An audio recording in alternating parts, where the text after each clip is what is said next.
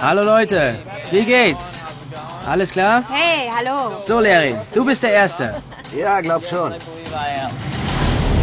Ich habe ein gutes Video.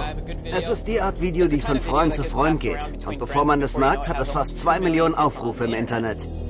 Sie hat ihre Handykamera draußen und nun, wie junge Mädchen mal so sind. Oh, das ist eine Handykamera. Ja. Das Video ist unbearbeitet. Ja, als ich es zuerst gesehen habe, bin ich echt erschrocken. Und ich wollte wissen, warum. Okay.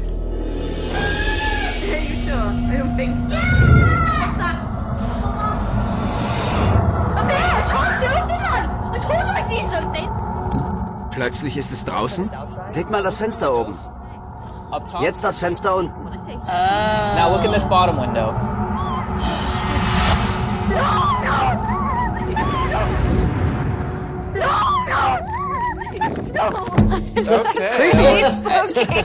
Das ist wie ein Sixth Sense, wisst ihr? Man geht vorbei, sieht das Mädchen. Und diese Mädchen sind ehrlich erschreckt. Okay, first reaction. Okay, erste Reaktion, erschreckte Mädchen und sie wollen zu dem Ding hinrennen. Da war ein Schnitt gerade bevor die Kamera die Treppe gefilmt hat. Wenn man zurückgeht, sieht man den Türrahmen und bumm, plötzlich ist da ein Schnitt. Du meinst, das könnte bearbeitet sein? Was ist mit diesem letzten Teil, wo wir es oben im Fenster sehen? Und es in dem Augenblick, wo es oben verschwindet, unten im Fenster auftaucht? Das sieht nicht wie dieselbe Person aus. Da sind mehr als eine Person, das wurde aus großer Distanz aufgenommen. Spul zurück, wo der Geist auf der Treppe erscheint. Genau da. Genau hinter dem Geist. Das sieht wie ein Schatten aus. Ich will nicht sagen, dass wir die Physik eines Geistes verstehen, wenn es sie gibt. Aber die einfachste Erklärung ist, dass da eine Person ist, die einen Schatten wirft. Sicher, da ist sonst nichts, was darauf hinweisen würde, dass da etwas Paranormales wäre. Ich habe heute eine Legende dabei, die Dartmoor-Bestie. Kennt ihr den Hund von Baskerville oder etwas anderes von Sherlock Holmes? Es geht um so eine große Höllenhund-Kreatur. Da ist ein 19-Jähriger aus Devon und filmt für einen Videowettbewerb und er sieht irgendwie dieses Ding in der Ferne. Er zoomt ran und das hat er aufgenommen. Wow. Die Zeugen wollen gerne anonym bleiben. Keiner sagt online, dass dies ein Fake wäre. Die Diskussion geht darum, was das ist. Gibt es da noch andere Augenzeugen? In der Tat, ja. In den letzten Jahrzehnten haben mehrere Zeugen eine große löwenartige Kreatur gesehen. Aber es gibt auch noch die Theorien über Höllenhunde und Alienkatzen. Wir reden von einem Tier mit glühenden Augen, das immer wieder auftaucht und verschwindet und um das sich jahrhundertealte Legenden ranken. Um herauszufinden, was das war, habe ich eine Spezialistin aufgesucht. Dr. C.J. Farmer von der Universität von Utah ist eine Wirbeltierspezialistin und Biologin. Sie glaubt, die Beine sind zu lang und zu schlank für ein Wildschwein. Und sie denkt eher an ein Pony. Außer dass dieser Schwanz nicht nach einem Pony aussieht. Seht mal. Wie dies Tier herumhüpft, kann man fast so eine Art Quast am Ende sehen. Der Schwanz ist dick und massig am Rumpf und dann hinten schlanker. Für mich ist das sowas wie ein schwarzer Löwe. Ja, stimmt. Finde ich auch. Aber seht mal, es könnte vielleicht ein Hund sein. Ich meine, wie viele schwarze Löwen gibt es auf der Welt? Also soweit ich weiß, sind schwarze Löwen extrem selten. Und wilde Löwen gibt es in England gar nicht. Trotzdem, ich mag diese Story. Das sollten wir ganz oben auf die Liste setzen. Ja, definitiv. Dann kommen wir, glaube ich, zu Austin. Das gefällt mir. Aufgenommen von Alex Mabry 2008. Er war mit Freunden zelten in Brunswick, Kanada und saß am Lagerfeuer. Spielt's ab. Mal sehen, was ihr denkt. Well, you've been sharpening it for like 2 hours. Oh, habt ihr das gesehen? Habt ihr das gesehen? War das ein Hund? Ist das ein Mensch? Ich weiß nicht. Mir scheint, es könnte ein Kojote oder ein Reh sein. Nein, die Beine sind viel zu lang. Wie es sich bewegt, sieht es aus wie ein Mensch. Sehen wir es uns nochmal an. Hier ist das Gesicht, hier ein Arm. Passt auf, wenn er ins Bild kommt.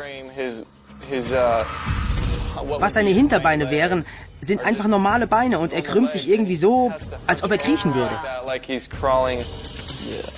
Da ist es. Ja, man kann klar erkennen, dass das ein Mensch ist. Wie der Arm sich beugt, der Ellenbogen zurückgeht, wie er da langläuft. Und wie hätte ihnen entgehen sollen, dass diese Kreatur um das Lager schleicht? Auch mit einem Feuer vor uns würden wir jemanden hören, der gut einen Meter hinter uns ist. Genau. Sie könnten Bescheid wissen oder es könnte einer sein, der etwas zu viel getrunken hat. Also, was haltet ihr davon? Ich denke, das ist der Mühe nicht wert. Ich stimme zu. Richtig. Okay, dann kommt jetzt Jay. Ich habe eine Story aus San Diego. Es war dort ganz groß in den Lokalnachrichten im Februar 2008. Es spielt im südlichen Teil des Countys, an einem Ort namens El Cajon. Leute dort haben etwas am Himmel gesehen, und zwar eine Menge Leute. Seht euch das an. 3 Lichter schweben in Dreiecksformation am Himmel.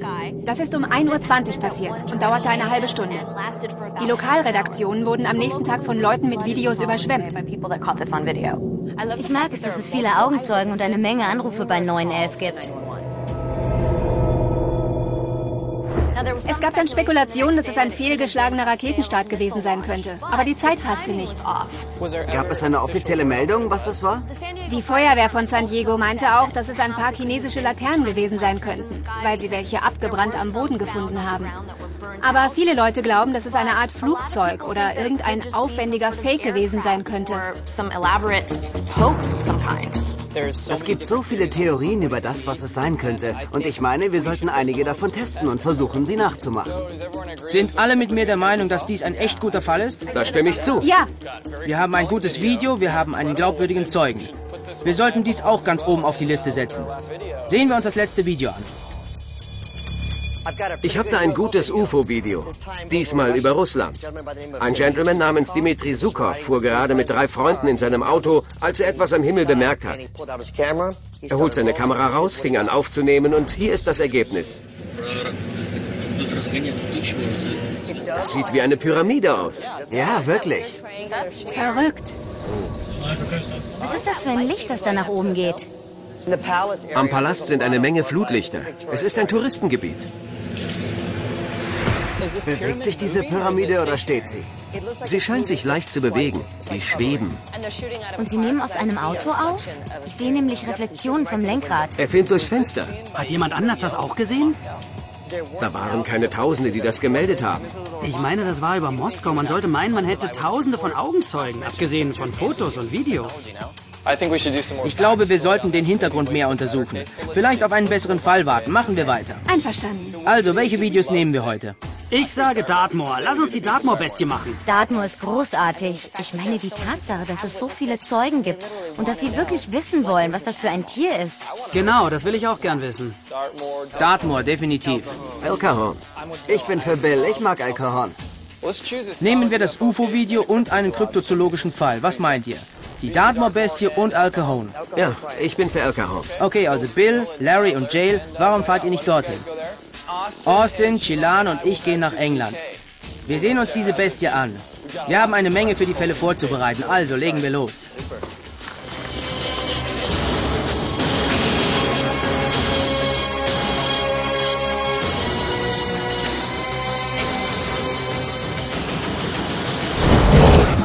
Gleich bei Fact or Faked, auf den Spuren des Paranormalen. Larry, los! Als Raubtier gehört dieses Ding an die Spitze der Nahrungskette. Sieh dir das an, das ist sauber abgenagt. Team an Chilan, hier ist noch ein Skelett. Ich habe diesen Löscher, nur für den Fall, dass einer von euch Feuer fängt. Da fliegt sie. Ja!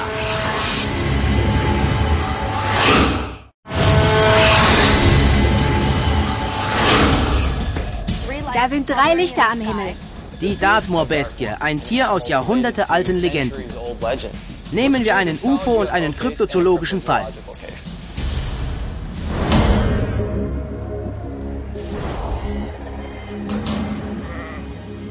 Dartmoor ist absolut wunderschön. Ein ungewöhnliches Raubtier könnte hier leicht überleben. Auf 1000 Quadratkilometern, absolut nichts außer unberührtem Gelände. Weißt du, Dartmoor ist nicht nur wegen der Legende der Dartmoor-Bestie bekannt. Es gab da eine Geschichte über mysteriöse Hände, die in dein Lenkrad greifen und dich an den Straßenrand lenken. Es gibt alle möglichen Fabelwesen und so. Das ist ein ganz mysteriöser Ort. Ich bin wirklich auf diesen Kryptozoologen gespannt. Er ist John Downs. Er ist ein Geschichtsexperte für Dartmoor.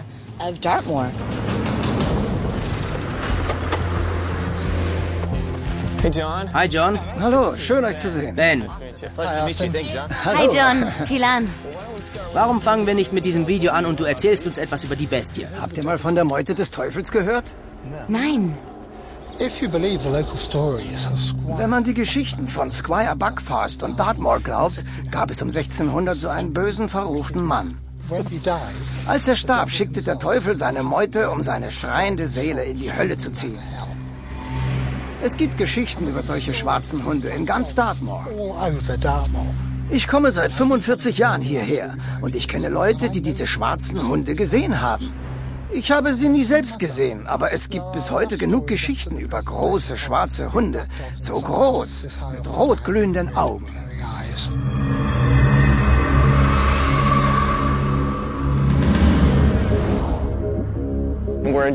Wir sind im Dartmoor Nationalpark und wir suchen nach dem genauen Ort, wo der Film mit der Dartmoor-Bestie aufgenommen wurde. Ich glaube, hier ist es.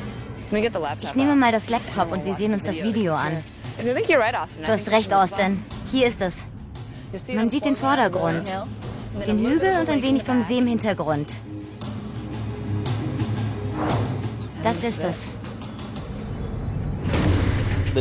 Zunächst gehen wir zu einem Tiertrainingscenter, die große Tiere haben. Wir wollen sehen, ob eines davon so aussieht wie das wir auf dem Video gesehen haben. Hallo, ich bin Jim. Hi Jim, Chilan. Vielen Dank, dass wir kommen durften. Es ist toll hier. Keine Ursache. Eine bekannte Theorie über die Dartmoor-Bestie meint, es wäre ein großer Hund, ein Pony oder sogar ein Löwe. Wir haben diese ganzen Tiere hier, also könnten wir sie filmen. Absolut, wir folgen Ihnen. Nun, da ist unser Dartmoor-Pony, Leute. Dartmoor-Ponys sind im Moor heimisch, also warum nicht? Wenn du nach einer Bestie suchst, nimm ein Tier, das dort heimisch ist. Die Geschwindigkeit ist gut. Die Mähne ist wirklich groß, aber seht euch das Ende an. Da ist ein großer Unterschied zwischen vorne und hinten, wenn man sich die Bestie auf dem Video ansieht. Genau. Und die Proportion zwischen seinen Beinen und der Körperlänge passt nicht. Das ist toll, weil so viele Leute glauben, es wäre ein Dartmoor-Pony. Aber wenn man eins so rennen sieht, kann man leicht sehen, dass es das nicht ist.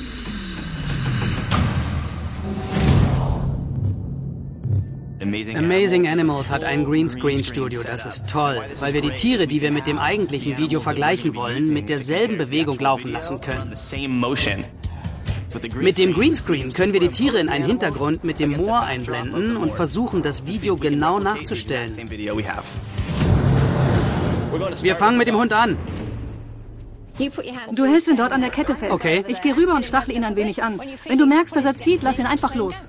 Okay. Hey Austin, Sonja, die Kameras sind bereit und laufen. Wir sind bereit.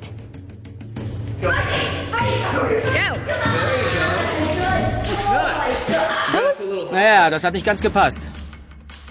Die Gangart und seine Erscheinungen ähneln nicht wirklich der Dartmoor-Bestie. Da stimme ich zu. Ich meine, bei dem Video bekommt man den Eindruck von einem Tier mit beträchtlichem Gewicht. Es ist diese Sprungkurve. Ich glaube einfach nicht, dass ein Hund das kann. Wir haben zwei Theorien über die Dartmoor-Bestie. Den Hund und das Pony. Es muss etwas Stärkeres sein.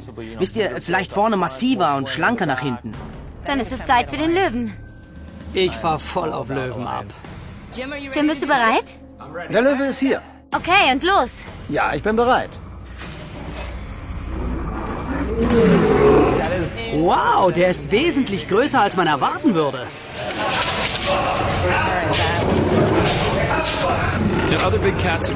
Es wurden andere Großkatzen im Moor gesichtet, aber der Löwe ist, glaube ich, das, was dem Tier im Video am meisten ähnelt. Wow! Man sagt einem Löwen nicht, was er tun soll.